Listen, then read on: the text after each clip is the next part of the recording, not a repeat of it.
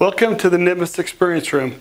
In this room, for educational purposes and research, we take a small drop of blood, put it under a microscope so we can see it on this screen here. For example, this is my blood, just taken a few minutes ago.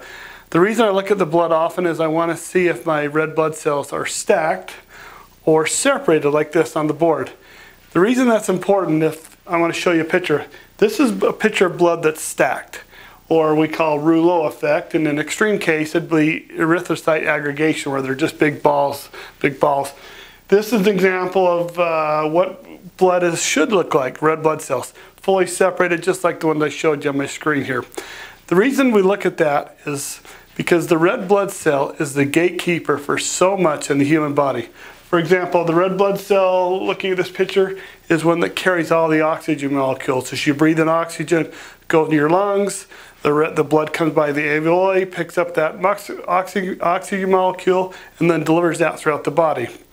The second reason we're interested in having blood cells separated is because there's about 100,000 miles of microcapillaries in the human body.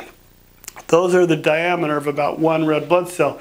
The reason they're small, I'll use this picture, is so as the red blood cell comes by, it slows down the speed, can remove all the oxygen molecules, pick up CO2 and other waste, and help return it so it can be expelled. So the red blood cell is responsible for all gas exchange in the human body. My red blood cells, as I showed you in the picture, are separated thanks to my CM2 band. Are you using a CM2 band?